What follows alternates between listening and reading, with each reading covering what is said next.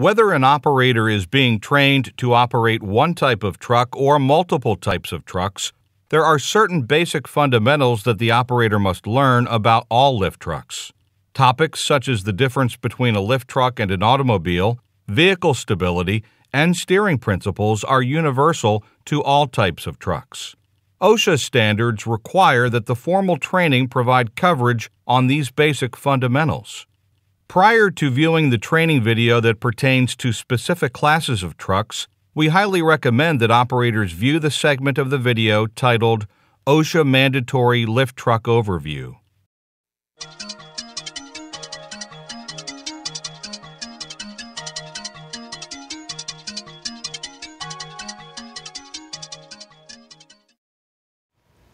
Class 3 electric motorized hand trucks are designed for use in dry applications with smooth hard floors and minimum grades. Applications include general warehousing and the grocery industry, and because they're electric, they can be used in exhaust-free areas, such as refrigerated or freezer storage plants. Motorized hand trucks can be operated by walking or riding, depending on the model and the application. Trucks in Class 3 include low-lift pallet walkie and walkie riders, high-lift reach walkies, high-lift straddle walkies, and tuggers. Walkie and walkie riders are designed to be operated with the load trailing the operator, like a wagon. High-lift models are designed to work in rack areas in place of counterbalance or narrow aisle trucks. A large battery or battery pack powers all Class 3 trucks, supplying power to the traction and hydraulic motors. Each facility has unique guidelines for battery charging. Refer to the operating manual that comes with the truck and talk to your supervisor for your company's policy on these procedures. Class 3 trucks are operated by a control handle. Handles vary by make and model, but they generally have a lifting button, a lowering button, a horn, a speed and directional control, and a reversing switch. When pushed, this button reverses the direction of the truck, helping to protect the operator from being pinned between the truck and a wall or load. Some rider models also have a high-speed switch, which is used to increase speed when traveling long distances. Only engage it when standing in the operator's area. Gauges include a battery indicator hour meter or separate battery indicator and hour meter. High lift models are equipped with masts of different heights. Mounted on the front of the mast are the forks and carriage. The carriage has a load backrest to help stabilize the load. Always check the nameplate for your truck's rated lifting capacity. Walkie straddle high lift trucks have outriggers to stabilize the load. Walkie reach trucks have a reach mechanism and also have outriggers to stabilize the load. Unlike rider trucks, walkie trucks don't have overhead guards. On Class 3 trucks, the brake is applied by raising the control handle all the way up or down. Some rider models have hand-controlled brakes. The preferred method for controlled braking on most walkie and walkie rider trucks is plugging. Plugging is moving the directional control in the opposite direction of the truck's travel. This brings the truck to a stop before moving in the opposite direction. Refer to the truck's operating manual for more detailed information on plugging. If you are new to plugging, make sure you practice it before you handle loads. When operating Class 3 trucks, you must follow basic safety rules. Remember to read the truck's operating manual, check the truck's nameplate, and make a complete inspection of the truck before operating it. And speaking of inspections, there are a number of major checks you must do before operating your truck. Check for leaks. Do a full walk around, looking underneath the truck.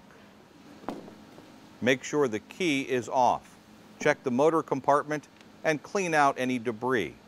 check all hydraulic connections.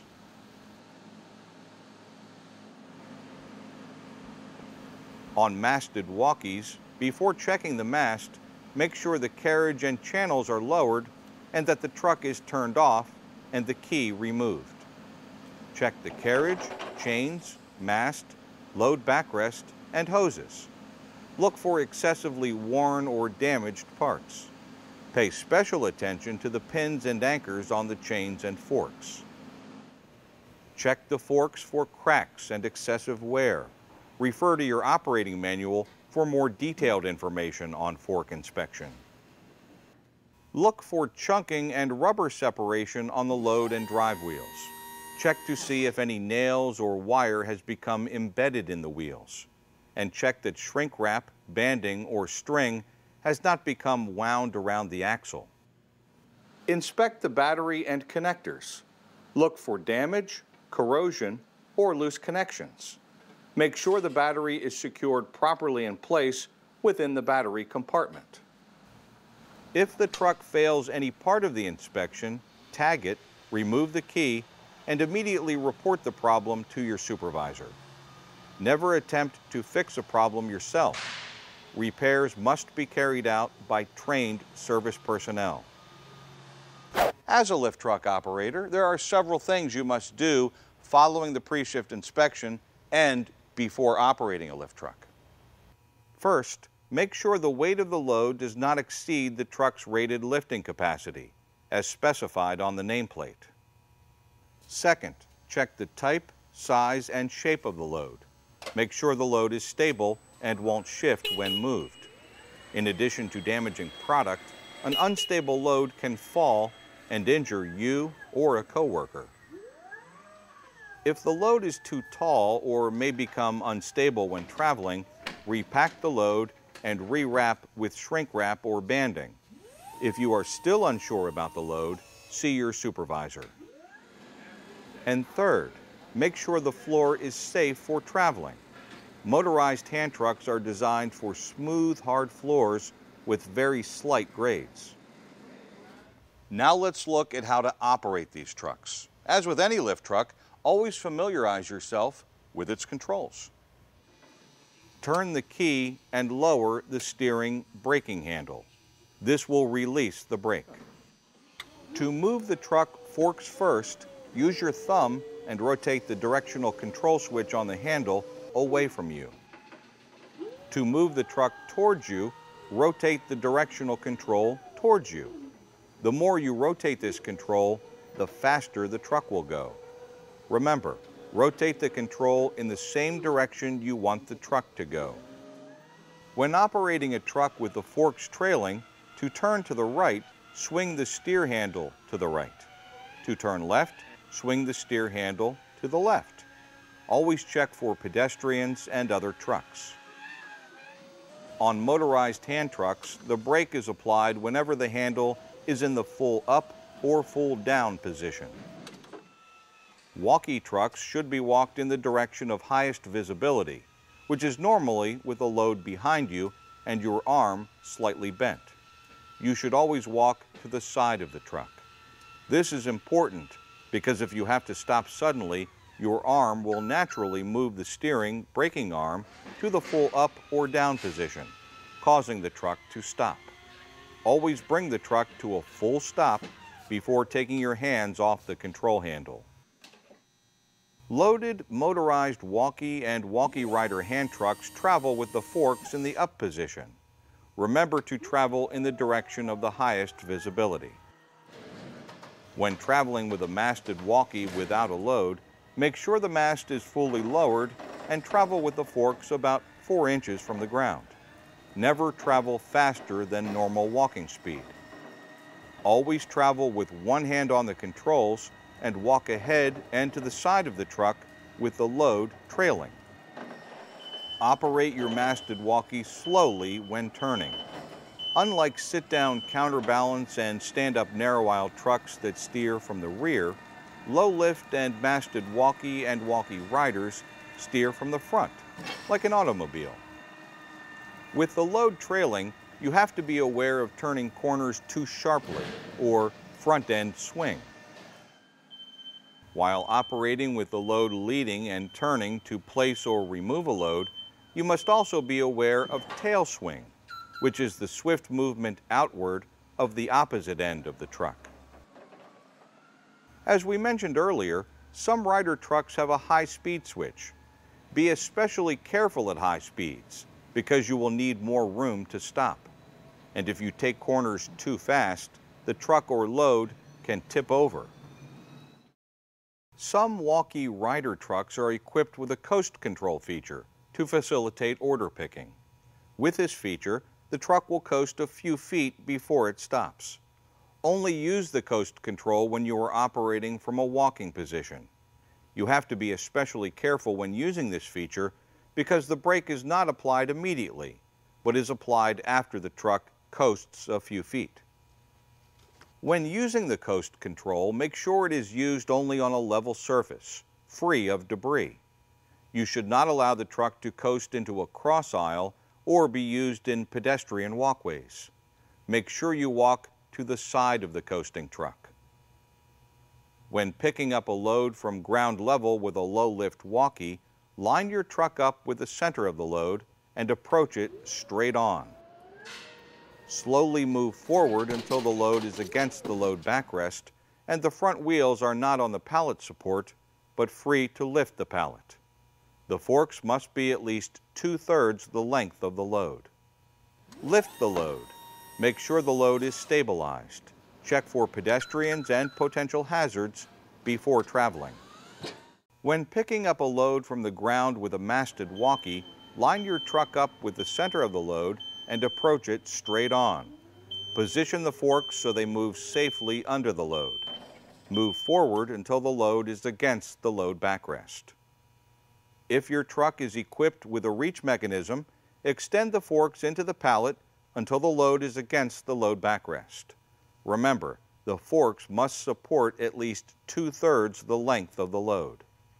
Lift the load 4 to 6 inches off the ground. If the truck has a reach mechanism that has been extended, make sure the reach is retracted and the load is stabilized. Check for pedestrians and potential hazards before traveling. When placing a load on the floor with a masted walkie, first, come to a complete stop. Then slowly lower the load. If your truck is equipped with a reach mechanism, extend it to place the load. Once the load is in position, continue lowering the forks until the pallet is on the ground. The forks must be low enough to clear the load without catching on the pallet as they are being pulled out. Then retract the extend mechanism. To remove a load from a high stack or rack with a masted walkie, first stop directly in front of the stack. Make sure the forks are lined up with the stack. The forks should be spread so that they are as far apart as possible for the load you're about to lift. When spreading the forks, always push the forks away from you, not towards you. Raise the mast until the forks can safely enter the pallet. Move forward until the load is against the load backrest. The forks must support at least 2/3 the length of the load. Make sure the load is stable before you attempt to lift it.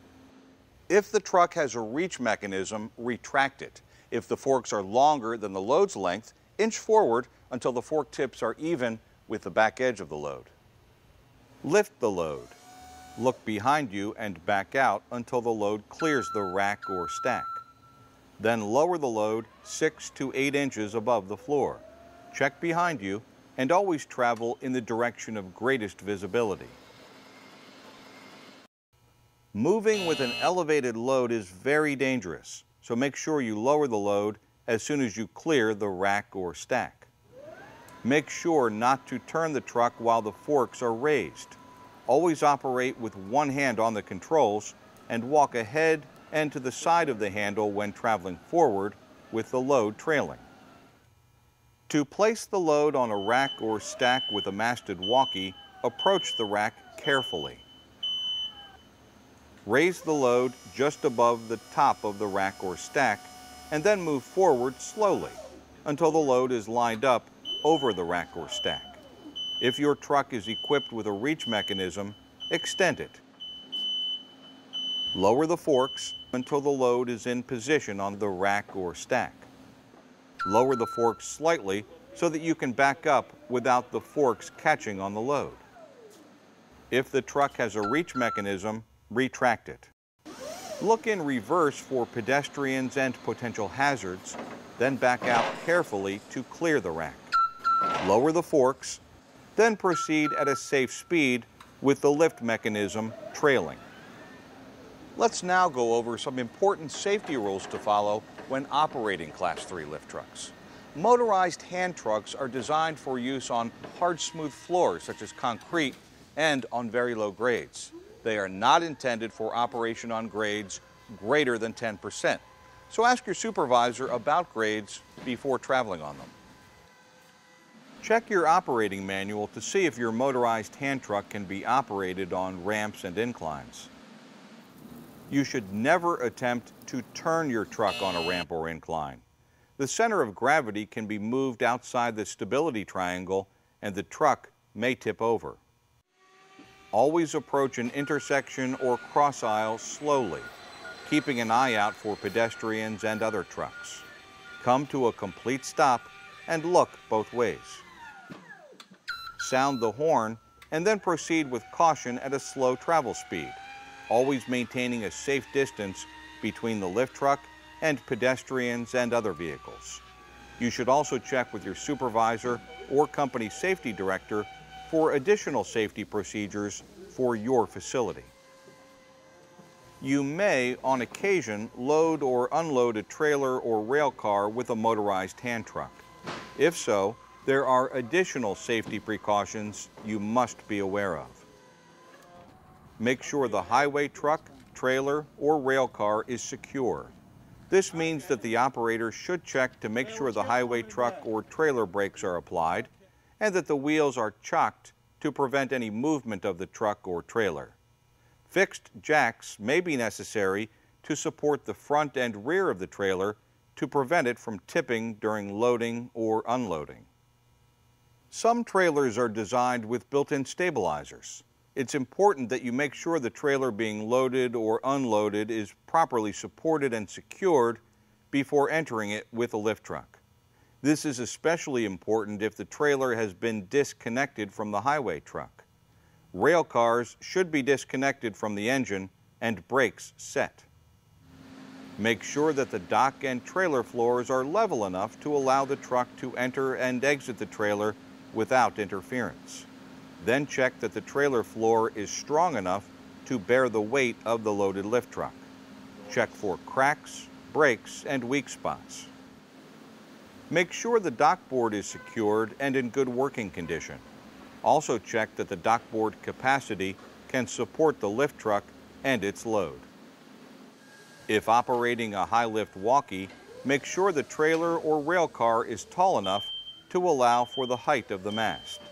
If the mast on your truck is not equipped with free lift capabilities, you must be especially careful.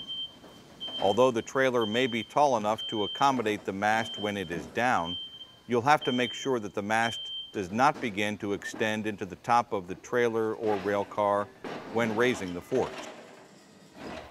Here are some guidelines when working in a freight elevator. 1. Know the combined weight of your truck and the load and do not exceed the elevator's capacity. 2. Never allow pedestrians in the elevator when you enter or leave with the truck. 3. Enter slowly. 4. Position the truck in the center of the elevator. 5. Fully lower the load. 6. Turn off the power. 7. Set the parking brake. And 8. When using a motorized hand truck, drive into the elevator, load first. If the lift truck is used to elevate anyone other than the operator, you must use an approved safety platform. The platform must be equipped with safety railings, a solid floor, and a screen or bars separating the platform and the moving parts of the mast. Be sure the platform is secured to the lift truck. Lift and lower the carriage slowly with the platform attached to make sure the mast is functioning properly. Before allowing anyone to get on the platform, apply the parking brake. The operator must remain at the controls. Before concluding this portion of our program, let's briefly go over a few parking procedures. When parking, bring the truck to a complete stop. If you are operating a high-lift walkie, fully lower the carriage and forks. If the truck is equipped with the tilt function, tilt the mast forward until the tips of the forks touch the ground. If it has a reach attachment, make sure the forks are retracted. Make sure the controls are in the neutral position and return the handle to the vertical position to apply the brake. Turn the key to the off position and remove the key. Never park your lift truck so that it limits access to fire aisles, stairways, and fire equipment. If you are parking a high-lift reach or straddle truck